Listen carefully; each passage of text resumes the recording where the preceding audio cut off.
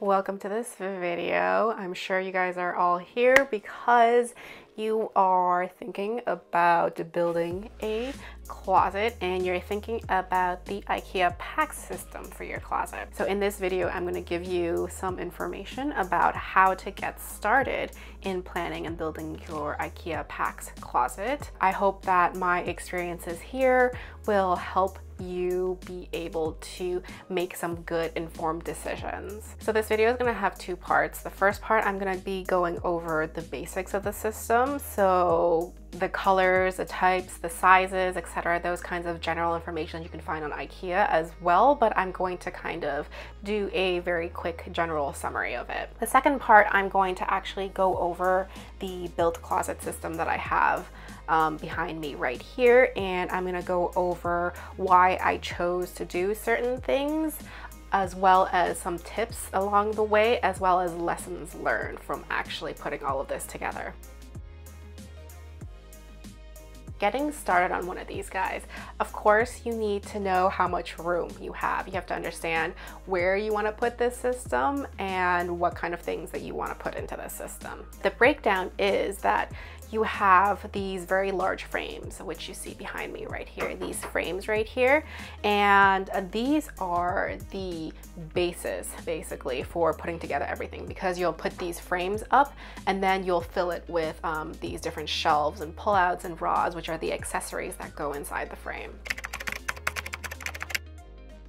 Frame itself comes in three different colors. So you have the white one, you have the black one, or they call it black brown, and then you have the brown one. The brown one is actually, you can see the wood grains on it. It has like a wood tone to it. So the looks of these closets can be done in three different ways. The first is you can leave it open just like I have back here. The second is you can put on sliding doors, and the third is you can put on hinge doors. So on the Ikea website, they actually split the frames into two different sections. They do hinge door system frames and they do sliding door system frames. The frames aren't actually any different. It's the same frames. It's just that when you do the sliding door system, you need double the frame because the door has to slide from one side to another. The hinge door system doesn't require that, so you can go as small as you need. They have a ton of different types of doors, different kinds of designs, different type of colors. There are also different patterns that you can get as well. I think there are mirrored ones, there are different handles, so you can definitely get a lot of different looks with this system.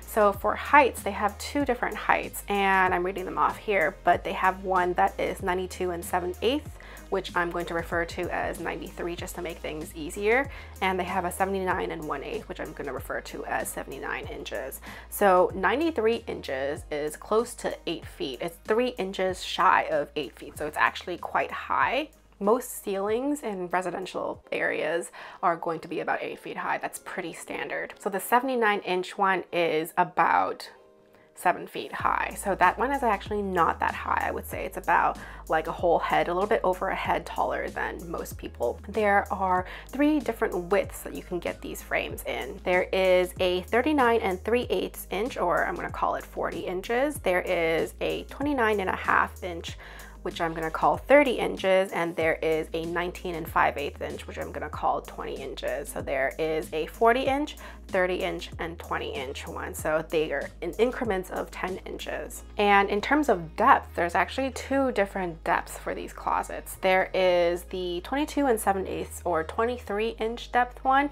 and there is a 13 and 3/4, which is a 14 inch depth one.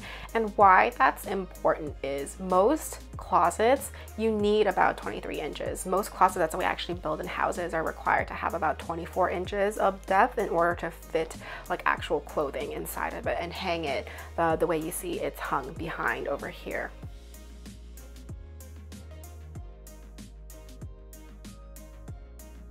So all of these numbers that I mentioned are generally for these regular pieces. These numbers don't apply for corner pieces. Corner pieces are a little bit different, so I'm not going to be talking too much about corner pieces. But for all general pieces, all the general like 40, 30, 20-inch wide pieces. They come in 3 different colors, 2 different depths, and 2 different heights. Now, in terms of accessories, man, there are just so many different accessories. Of course, all the accessories also come in the same 3 colors that the frames come in. So the white, the black, and the brown. I would say that some of the most important ones that pretty much everybody get in order to build the system is you need rods for hanging clothes, you have just regular shelves over here or glass shelves, you have these pull-out trays over here, you have drawers. Some drawers have glass fronts, so depending if you want to see the items behind it or not. There are just a ton of different accessories, so I definitely go in there and explore your options, but the ones that I just listed are the most popular ones and the most basic ones to build your closet.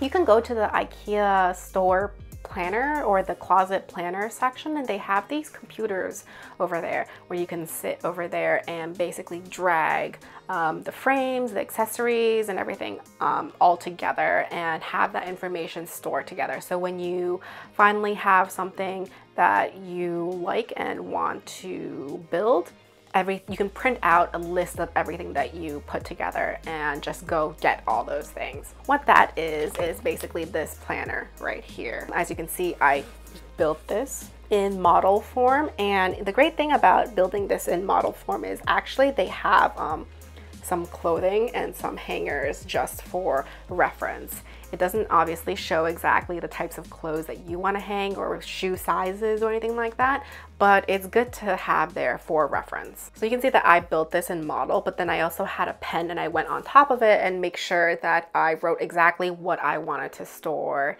in each of these shelves or drawers. When you're building this, it's going to be a little bit hard to plan exactly to the dot which hole you're going to put each shelf or each drawer or each rod in. I think you just want to have a general idea so you know the amounts that you need to buy, and you kind of just have to do it on the spot as you're building it. But it's definitely good to have like a general idea of where everything is going to be going. After you've built it, you can actually print the system and it'll tell you every single piece that's needed to complete this closet. So it'll tell you every single piece and where to get it and quantity of it. The last thing it does, which is actually really helpful if you do know that you want to plan your closet like down to the T, so you know exactly where each shelf is going, where each rod is going, where each drawer is going, and you built that perfectly out in your model. What's great about it is it actually tells you exactly which number of hole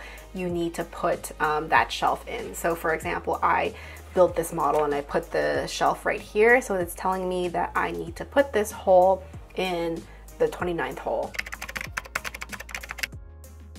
A few other general tips and things that I personally didn't know as I was building this is tools that I might need that aren't listed in the general instructions. The first thing is when you have multiple frames and they're next to each other, you'll notice that there is a little accessory that helps you kind of clamp these two together, and it goes through one of these holes. Basically, it screws in together and pulls the two frames tight together. And you want to use that because 1, it gives it structural integrity, and 2, it prevents gaps from happening. In order to clamp it together, you have to understand that these holes don't go all the way through this entire system or this board right here. So you're going to need a drill to drill through the entire system to be able to put those pins together and screw it together. The next thing is attaching them to the walls. It's incredibly important to attach these guys into the walls because they are very large systems, and especially if you live in a place where there might be earthquakes,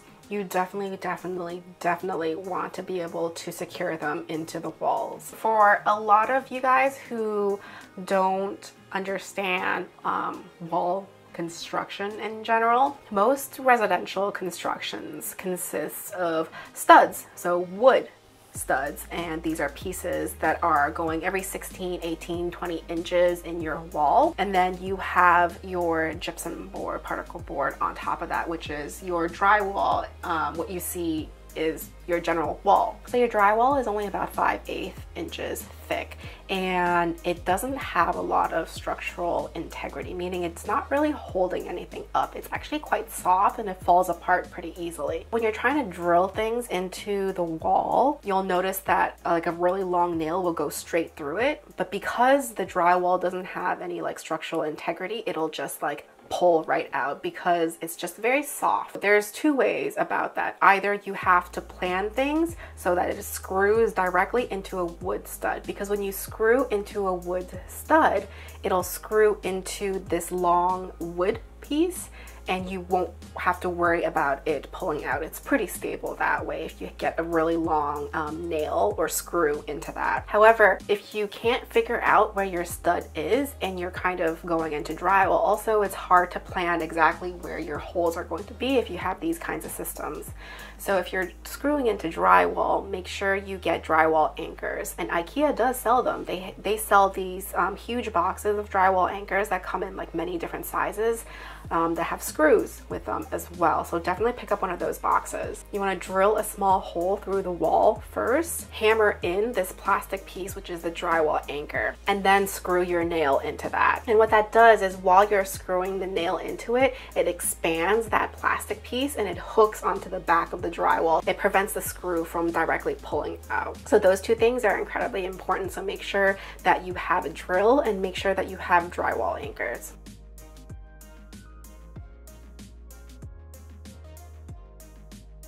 This is what the final or almost final product of the IKEA PAX system I ended up with. I guess the first thing that I wanted to talk about was what you want the closet to be used for. For me specifically, I wanted to be very purposeful, meaning it wasn't put together here for the purpose of it looking nice, for it to decorate a room, for it to look like some sort of boutique. The sole purpose was to use as a closet so I can put all my clothes, all my accessories, all my shoes and bags and everything together in one place. There's room to grow because I'm not going to just put things here for the sake of decoration for it to look completed.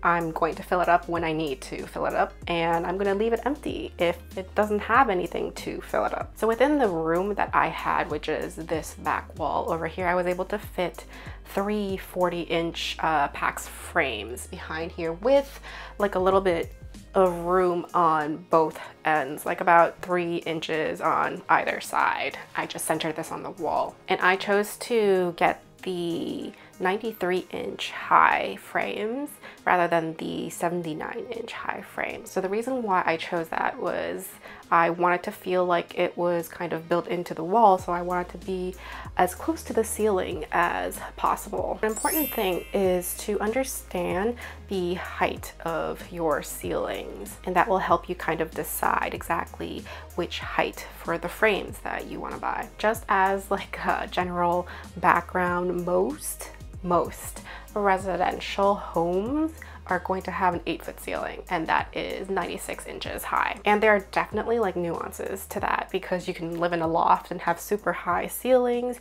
You can live in like a home that has a gabled roof, so you have an angle to your ceiling. So there are definitely exceptions to that, but just like as a general rule, most places are going to be about 8 feet high. What that means is you have about a 3-inch difference between the top of this 93-inch frame and the ceiling, which is actually just enough for you to build your IKEA case on the floor and be able to rotate it up onto the wall, which is for me the most ideal way to build and mount this system. Of course, no matter what, you should still check the height of your ceiling because there's always discrepancies everywhere. Even though it's supposed to be 8 feet, you'll find that in some places it's a little bit short of 8 feet, and in some places it's actually tipping upwards and it's a little bit over 8 feet. If it's over 8 feet, it's never going to be a problem because you have more space that you need, but it's definitely going to be an issue if you're a little bit under 8 feet. So definitely do a check and double check of the ceiling heights, exactly where you want to place this. even in one room as small as this room, which is like about a 10 by 10, there's going to be different ceiling heights inside here. So definitely make sure to measure the ceiling height of exactly where you're placing these systems. I chose to get this without any doors, so no sliding doors, no hinge doors or anything, just because, not for the sake of having it really displayed per se, more for the sake of the room feeling a little bit more open and a little bit bigger. These closets are pretty deep. They're 23-24 inches, which is almost 2 feet in depth, and being in a small room, taking away that 2 feet really makes a difference. By leaving it open like this, you have the space to put your stuff, yet it doesn't feel as closed off as it would if you actually put doors on these. In the future, if you ever want to install doors, you still can. I'll talk about that a little bit later. Starting on this side with this frame over here, I chose to have all of my handbags on this side because my window is actually on that side, and I do have the sun coming in a lot and it gets pretty bright. So I was worried that some of my handbags might get too much sunlight, so I kind of chose to have them the furthest away from the window as possible. As you can see, the top over there is empty because I just don't have anything to fill that in with yet, and I'm perfectly fine with that. Eventually, when I get more stuff or more boxes, it's gonna need storage, and so I built this with the intention of having some room to grow. The next shelf over here, I just have a few just random bags. I also have a pair of shoes, and I have like this like jewelry set that I got for my wedding. It's like a very it's like a Chinese, traditional Chinese like jewelry chest, which I thought was nice. Doesn't match anything I have over here, but I think that's fine, and that's what I'm talking about. In terms of, I didn't build this to create like a beautiful background for myself. I built it for the purpose of storage and using it actually. So there is my jewelry chest. The next one down is like the most display-ish it will get ever, and I'm actually thinking about completely changing it out, removing the displays and just adding another shelf here, just because I'm just not a big fan of like completely displaying things, just because I don't have the room for it. I need the space to store the stuff that I have, and this is just taking up space. It's not really doing anything, and I just feel like it's becoming a little bit of a waste of space for me. Moving down here, the next three over here, the next three shelves are all for shoes, and these are definitely not all the shoes that I own, but for a 23-inch deep frame, there are several ways that you can actually store shoes. The Ikea PAX system actually has shoe shelves, like shelves made specifically for shoes. They're either angled or they have like ridges on them and you can like pull them out. They're like double layered, but I didn't particularly like the way any of them looked, and I just felt like they weren't flexible enough. If I bought the shoe shelves, I wouldn't be able to use them really for anything else besides shoes, especially if I changed my mind in the future. And I feel like most of them were made of a different material. I think they were made of like a metal material rather than like this MDF or plywood coated white. So I just opted to go for the standard regular shelves, which are super duper affordable. The only thing that you have to understand and know beforehand, before jumping into that, is that it doesn't pull out, for one, and it's really deep. Like I said, it's 23 inches, which means you can actually fit 2 layers of shoes, like one in front of another.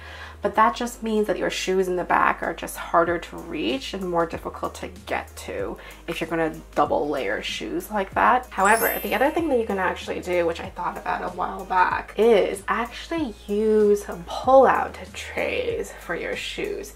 So Ikea sells these pull-out trays. They're basically shelves that actually pull out fully.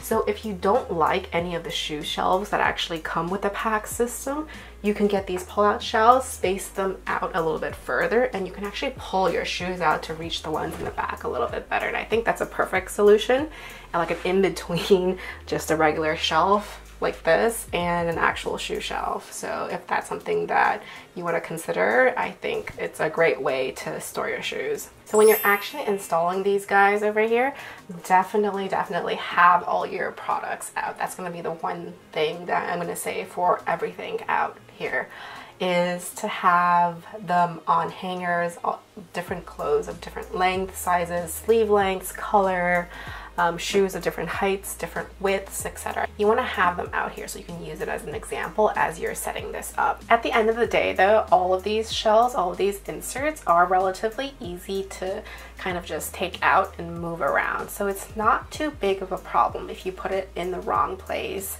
you can just take it out and move it to the right place. So the last two items down there, I opted for the really large pull-out drawers. And for me, that's because I like to store pants, like jeans. I have a lot of jeans in drawers, and I like to store sweaters folded up in drawers as well. And these drawers, I gotta tell you, are amazing. They are giant and they are durable and super high quality. And that pretty much completes this first section. One quick thing I'm gonna note before I move on is the placement of these drawers. If you are considering getting doors attached to the system, you have to understand that doors, like for example, hinge doors require, obviously like a door, 3 hinges, right? So you're gonna have one at the top, one in the middle, and one at the very bottom. The top and the middle are usually not an issue because most people have open shelves like this, or they have rods like this over here. So adding a hinge to the middle section is usually not an issue. So the hinges actually go into the holes over here as well. But when you get to the bottom, I know that a lot of people tend to, like me, put drawers at the bottom like that. So I have drawers on both sides over here. If you put drawers on the bottom, you can't access the holes down there anymore, which means there's no room for you to install that third hinge at the bottom for a door. So if you are considering adding a door, you have to understand that you may have to move these drawers to a different place, or you may have to get rid of the very bottom drawer. Moving on to this middle section. The top over there, just like all the way across, I have just a shelf over there because I can't reach there in general, so I use it as storage, and I have boxes up there. Moving down here, it's the typical closet rod. So that is a hanging rod. I have actually 2 of them in both of these. I store all of my tops up here. The positioning of that rod is also a little bit important. For me, I realized that I actually didn't have enough space. So as I got down here, things were trailing on the floor or onto the next shelf. There wasn't enough like breathing room. I wanted to put shoes at the very bottom there, but it didn't fit anymore because everything was, you know, kind of pushed downwards. And I realized that I didn't need like that big gap between the rod and the top or the bottom of the shelf above. So I consider kind of lifting everything up because I had the room. You only really need about like 2 inches of space between the rod and whatever is above to clear for your hangers. So I decided that it wasn't worth trying to lift this up and making it more difficult for myself to reach these items, and just let things kind of drag and play out as it is for now. All right, so moving on to the next section over here, I have 1 glass shelf followed by 2 pull-out trays. I knew that I wanted to store all of my accessories in these 2 trays, and I knew that pretty much everything would fit if I got 2 trays. So I have a few tips for these pull-out trays that I kind of had to learn from my mistakes. I actually had to reinstall these trays about 3 times to get them to the right spot. So I thought I would share a bit of my struggles. I personally really like the look of the trays kind of stacking on top of each other, so them being very close to each other. So if I move this up and I move this up, everything was very close together, because I thought that if the jewelry kind of just lies down on there, it would look really nice, really flat. It wouldn't take up a lot of space. What I didn't realize though was that literally nothing else would fit in there if you stack the trays like that. First thing is, you actually want to get a liner in here. So Ikea does sell these shelf liners, I guess, and they're actually really great because some of them are actually cut to size. They're made to fit exactly in these tray systems. Some of them you do have to trim up a little bit, but they're super easy to trim. And what's great about them is they're felt on top, and they have these little tiny rubber plastic grips on the bottom, so it keeps them in place. I wanted to get jewelry holders, kind of, and the system actually sells jewelry holders, especially just for the tray systems. They fit exactly, like they fit perfectly in here. So I bought 2 of them. What I didn't realize was that they are so much bigger than the actual shelf. I'm not sure why and what the purpose of it. You can see how much more it's sticking out. Like there's no reason for that. I don't know why it's built super deep like this. I didn't realize that. I had installed a shelf already, and then I went to go buy these and then they didn't fit. So I had to move the tray. Second thing is they also sell these plastic dividers over here that you see everybody has. So I use these to store belts, sunglasses, some hair accessories and stuff. What I didn't also know is that these also require an extra space in between the pull-out trays in order for them to fit. If the trays were stacked right on top of each other, this guy over here would not fit either. You need to give it, like, I think 1 extra hole in between. The other thing is belts. So you would think that if these like tray dividers fit in here, that all belts would fit in here as well, like basically nicely twirled up and put in its place, like coiled up in here. But that is not the case. Like you can see over here that pretty much almost none of my like slightly larger belts fit in here. So not even the one that I'm wearing, this Gucci belt. This is the like the 1-inch Gucci belt. So it's not even like the big one. It's like one of the smaller ones. And I think the total distance over here is just a little bit over an inch, but that does not fit in here either, because when I move it back and forth, it gets caught. So definitely know, like, even when it comes right down to the sizes of belts and sunglasses and accessories and stuff like that, make sure to just measure the sizes of your belts and accessories to make sure that they actually fit. Otherwise, you'll end up like me and end up having to move these things 3 or 4 times. And these are harder to install because they have drawer systems installed with them. So the last section in this middle part is another rod, and I wanted to hang bottoms over here. Bottom, like shorts, skirts, and I have a few crop tops over there. All right, so moving on to the very last section over here. This very last section, I wanted to store longer pieces, so some of my longer dresses, and then some of extra tops, cardigans, blazers, those kinds of things over here. I wanted to be able to store a few taller boots on the bottom over there as well. I thought that I would have enough height for that. And then I also needed an extra drawer set for things like regular t-shirts, tanks, shorts, workout clothes, leggings, like those kinds of things. They kind of needed their own drawer. So like I mentioned, I put a rod up here hoping to get the dresses in here, but I ended up having a lot more dresses than I expected. Although I do have to say that some of my shorter dresses actually fit right here, and they do kind of drag over here on top of these drawers. One of the great things about choosing the 40-inch wide frame systems is that you can actually divide it in half. So basically you put this L-shaped piece right here, or you can actually get a whole divider, I think, that goes across the middle, but you can get these dividers over here.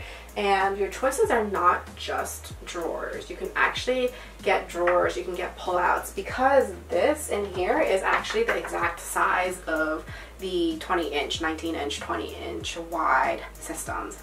So you can fit anything that you want that you can fit into those systems as well. So you have a lot of choices of what you can do.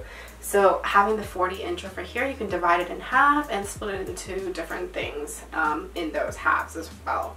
So it makes things a lot more flexible. I don't know if you can see, but even on this side of this L divider thing right here, there are holes. So you can actually like put shelves and things like across over here as well. Another little tip that I wanted to give was, if you guys don't like seeing the holes on the side over here, in the kitchen section of Ikea, they actually have hole fillers that they use for the kitchen system, but it's exactly the same because the holes are the same size. You can buy like a pack or 2 packs and fill in all these holes. They're like little white plastic hole fillers. So if you don't like the way this looks, you can definitely opt to fill in all these holes. That about wraps up this video. I hope that it was helpful. I hope that it gave you a little bit of a background and a little bit more information about building this IKEA PAX system. Definitely, if you have any questions at all, leave them down in the comments below and I'll do my best to answer all of them. I wish you the best of luck in designing and building your dream closet. Definitely go and check out some of my other videos if you're interested. Thank you so much for watching this video and definitely stick around for the next one.